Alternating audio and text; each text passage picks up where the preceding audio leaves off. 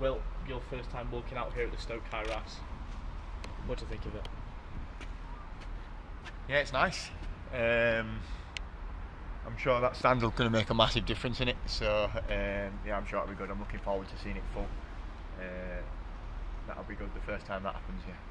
With some noise we saw last time, many times the season, especially Boyle and Woodham won the league. How much are you looking forward to just getting a taste of that atmosphere? Yeah, I've seen bits and bats of the atmosphere and seen snippets of it, but I'm looking forward to feeling what it's actually really like. Definitely. Yeah. And you mentioned the plans with the COP there as well. Another sign that the club is progressing in the right direction. Yeah, massively. I think that obviously make a massive difference. So it is, like you say, another step forward and somewhere where the club wants to be. It's another statement of intent almost. You spoke earlier about some of the players that you've played against, played with, also at the football clubs. It'd be nice linking back up with some of them out there as well. Yeah, definitely. That's something I'll be looking forward to playing with lads who I've played with, and then sort of getting to know the rest of the lads and seeing what they're about as well. Really, I'm looking forward to it. And there's no better icebreaker than spending 2 weeks on a tour in the USA with the Mister. Yeah, I've not done that before as an icebreaker, to be honest. So that's not a bad one, like you say. I'm looking forward to that. That'll be good to get going. Yeah. And today you met the manager Phil Parkinson. What's it been like with conversations from him and what you're thinking of working with him as well? Yeah, really clear. I know what's expected of me coming in, and I know the expectations of the club. The club almost sells itself, as I'm sure you can imagine, and the sort of the journey it's on now and the ambition of the club.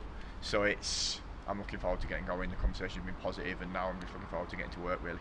In less than a month until the Football League season starts, you must be really excited to get going now. Yeah, I can't wait to get going and get playing and getting his teeth into the fixtures. Yeah. Take one last one.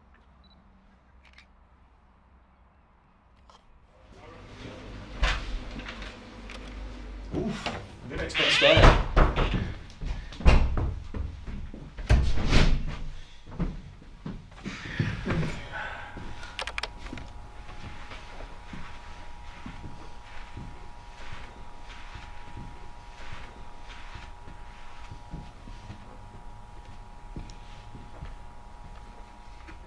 In terms of the rehab then, for being a footballer, Yeah. what kind of things benefit you?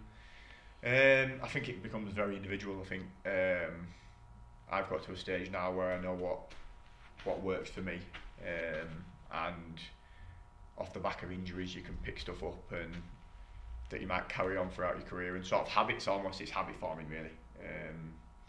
So yeah, there's lots of little bits and bats really. Is it almost one of them where you learn from experiences what works for your body and what doesn't, and how you can take that to prolong your career? 100%. What kind of things have you found within that? To tone it down at times. I think I'm probably guilty of doing a bit too much, being a bit too eager and keen at times when I was younger, and that might have impacted me negatively on the pitch. So finding a happy medium really. Yeah. And in terms of that then, how have you managed to use that to your benefit? To listen to my body more, and if I feel like I'm planning on doing a certain session but I feel like my body's saying maybe not, listen to it probably. Is it a hard adjustment to make where you have that sort of competitive edge where you want to go through and complete it? 100%, but then that is what it is, yeah, definitely.